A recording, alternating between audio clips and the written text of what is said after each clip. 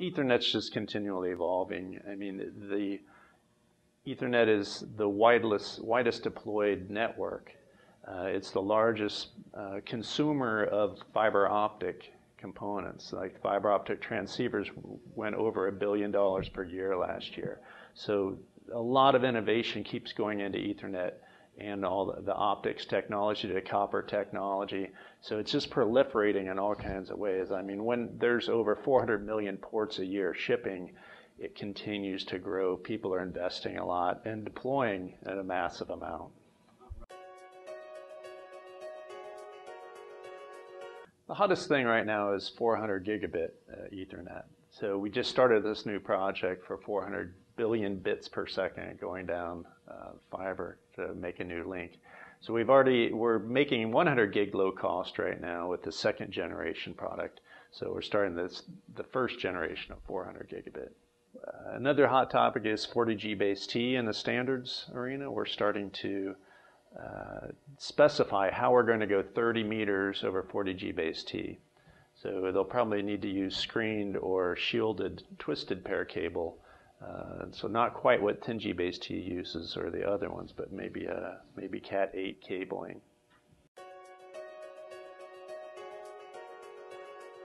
Well, 400 gig, it's an unknown, right? We did the call for interest. We're going to start meeting on that in May. So it's the hot new thing. The main question is, are we going to do 16 by 25 gigabits per second or 8 by 50 gig? We can really leverage the 100 gig technology, just basically quadrupling the 4 by 25 gig to get to 400 gigabit per second. If we have to define new electrical lanes at 50 gigabits per second, that's a lot of new technology. That could take it multiple years. A lot of system vendors want to do this quickly and just go 16 by 25 gig, so we could do that in 2 to 3 years if we do that. First generation 100 gigabit Ethernet is well mature now. What we're getting into is the second generation of 100 gig. So we're going from 10 by 10 electrical lanes to 4 by 25 electrical lanes. So that is, in my mind, what's the second generation of Ethernet 100 gigabit Ethernet technology.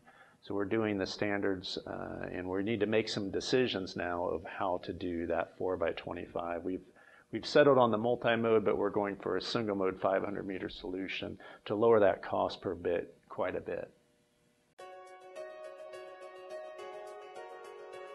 So 10G base T has been defined, since 2006, and we keep seeing process improvements to lower that power per bit. So the power per bit is finally getting low enough that 10G base T fits in the Romley servers, and it's going to be more widely adopted now. We think next year is when it's really going to hit its stride and be the main growth area for 10 gigabit Ethernet for server connectivity. We've already started the 40G base T project, and we're working on that to define it to 30 meters for end-of-row application. 10G base T went 100 meters. We're going 4 times faster now, shrink that down to 30 meters. So about the same bandwidth length product, so that the power consumption will be pretty close to 100 to 10G base T once it gets going.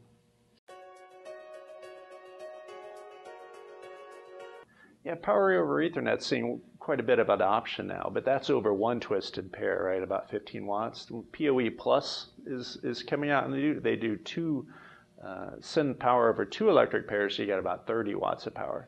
Now we just started a project where you have 4 pairs, so we're looking at 60 watts of power at least over your category cabling to deliver power to voice over IP phones, televisions for industrial video applications, commercial video applications. So a lot of interesting technology to deliver that power over the Ethernet cabling. Yeah, the Ethernet Alliance is going through a renaissance right now where we're the voice of Ethernet. We want to promote Ethernet technologies, help educate the world, basically. We're doing webinars in Chinese, and we have a whole series of webinars to help educate the public about Ethernet technologies. It can be very complex technology. We're trying to make it simple and have a series of webinars from like Ethernet 101, the highest level, to very low level into what, some data center bridging protocol, what it's doing, or the cabling for 40 and 100 gig Ethernet.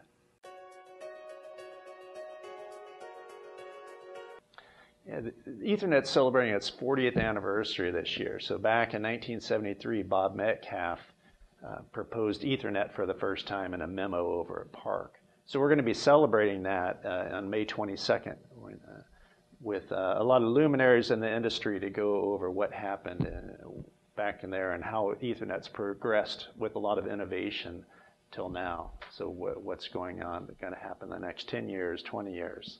So it is, the networking protocol of choice.